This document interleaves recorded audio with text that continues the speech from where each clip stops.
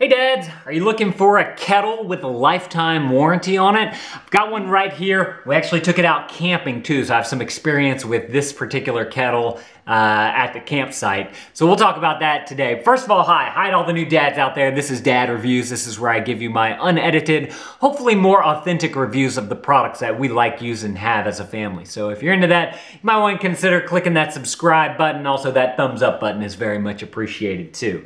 So the kettle that we have here, I was actually looking for it online the other day and I don't see it anymore. The brand still makes kettles, just not this particular one. This is a Creuset Kettle. So Creuset has a lifetime warranty on all of their products. I've talked about a pan that we have, a Dutch oven that we have by them. I'll link that up right up there if you guys care to check that out if y'all want to see some of their other products. But this is the one that we got. It is very dirty. It stays on our stove all the time and it rarely gets washed off. We need to wash it a little more. But the majority of this mess is from the campfire. We brought, like I said at the beginning, we brought this thing camping. We were like, oh, we can just put that on the campfire. There's like, you know, whenever you go camping, there's usually a ring and you put your wood all in there and then there's that rack that goes on top of the wood so you can cook on top of that. And we're like, oh, let's just put this right on top of that and it should be good. Well, apparently it got all like scorched up or the paint started coming off due to that or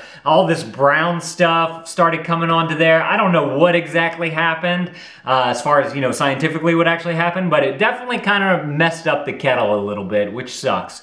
Like I said, this does have a lifetime warranty on it, and I don't know if that type of wear and tear is covered by that Creuset warranty. I've never took the time to use it because the kettle still functions as how we want. This kettle does have a whistle on it, so it's got the little knob right there. I really like the size of this the pullback for the finger. It's nice, good size. I can use this very easily, very easy to use on the hinge there. It's got kind of that springed back hinge. Then you have your handle up here on the top, which is a good size, good ball. I can fist it really well, so I can get a good pour out of it. Then this one has the metal handle on the side here. It kind of gives it a little bit of a bounce. I do notice that it is a little wobbly there, so I guess it's not as tight as it used to be. And then there's the lid here. Pop the lid off there. It's nice, good thick piece right here. I don't know if that's like insulation or not or what, but it's hollow on the inside, but it's a good thick piece there. It's not like, you know, it's not open like some of the other ones are. I wanted to look down in here to see if I could see. See this handle, it's not, I don't see a screw for it or anything, so I don't know why it's so wobbly like that. I don't know if that's welded into there or what. But all in all, it serves its purpose. It works great as a kettle. If you guys want to check this out, I'll link it up down in the description below. I believe that they make these in different colors for all the ladies out there. If you're buying something for your wife, if they like tea kettles, there's different, you know, if you have a certain color scheme that you're going for in your kitchen, you can get one that matches that. The top here does have a nice little handle on it. It does, I will say this, it does get on there. It sticks on there pretty hard. So I'm going to press down. You can hear it close, and then whenever you open it up, I kind of have to palm this, put my fingers around this, and pull up. So there's a little bit of a jarring sensation there. I wish it wasn't as tight, I guess you could say. But like I was saying at the beginning too, is that I don't think they make this design anymore with just this handle coming on the side here. Whenever I was looking online, I only found one that had a handle here and then it also had another connection right there. And then I think they had another one where like you could palm this and thumb the whistler at the same time.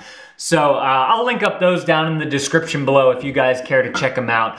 All in all, it's been a great tea kettle. I have no complaints about it, except for whenever we took it camping and it kind of got a little bit ruined. And I will say one complaint that I had that I never really thought about until I started talking is that this piece right here is a little wobbly, and I don't know why that is. I'm kind of curious. If it was just a screw that I needed to tighten, I would do that, but I don't even see a screw on the inside, so there's no way for me to be able to fix that. I guess I could maybe try and use their lifetime warranty on there to see if that's covered underneath there, because I think eventually this is going to end up breaking off if I had to guess, but that's just that's just kind of a hunch. I've never had any type of issue with it thus far. It's still doing its job of you working as a handle.